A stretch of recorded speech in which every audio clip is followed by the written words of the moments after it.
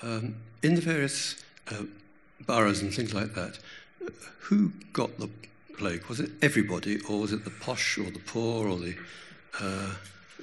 different sorts of classes or occupations? Yes, it's fairly universal. Almost anybody could get it.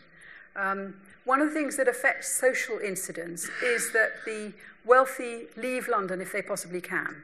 Anybody who possibly can leaves London.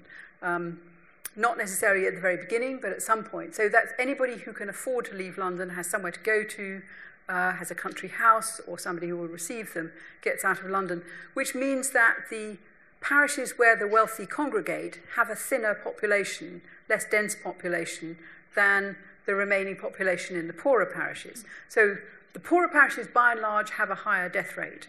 The city centre has a much lower death rate than the immediate suburbs, but that's almost certainly because such a lot of people have got out of town and are therefore, as it were, not there to catch it.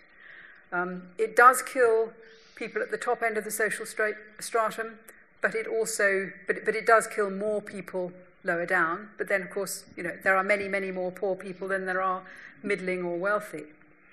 So it's to some degree, it's socially selective.